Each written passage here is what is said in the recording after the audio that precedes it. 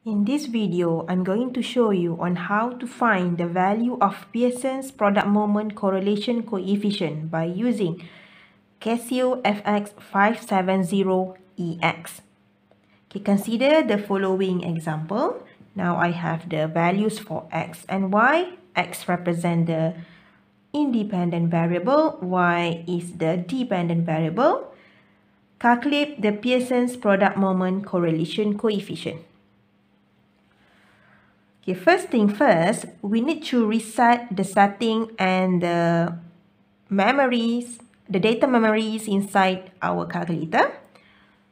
Press Shift button, followed by number 9, okay, and then press number 3 to reset all, and then press equal for yes, and then press AC button to clear the screen of this calculator. Okay, next, press Shift button, followed by setup button. This is the setup button. And then press arrow down button. Okay, and then press number 3 for statistics. Okay, now I need to press button 2 to turn off the frequency. Okay, because in this data, in this example, we just have the values for x and y without the frequency value. So we need to turn off the frequency. Press button 2. Okay, next step, press menu button. Okay, and then we need to choose function number 6 because function number 6 is for statistics. Okay, press button 6. Okay, and then we need to press number 2 for y equals to a plus bx because this one is related to regression equation. Okay, so we need to press button 2.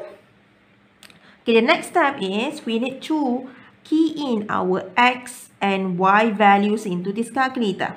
Okay, so for our x value, okay, start with 80.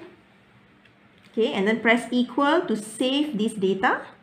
And then we have 70, 60, 35, 80, and the last one is 48.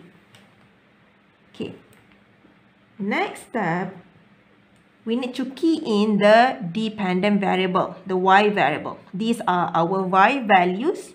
So the first one is 50 equal, 60 equal, 80, and then 40, and then we have 75, and the last one we have 60 equal.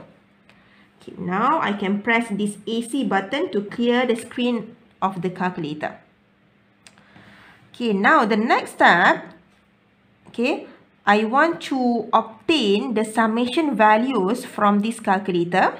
Okay, because to calculate for the correlation coefficient value, this is the formula of R. R represents the correlation coefficient value.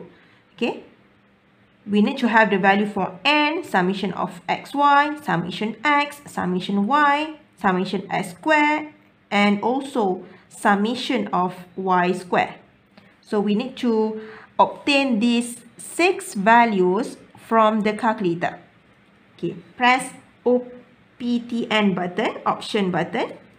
Okay, and then press number 2 for variable calculator.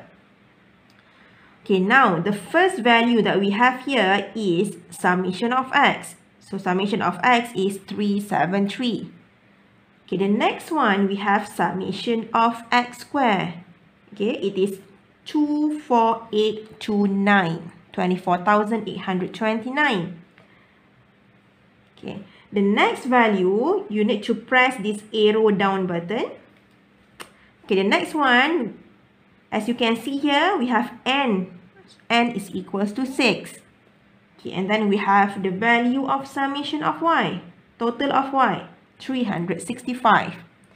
Okay, and then we have summation of y squared, 23,325.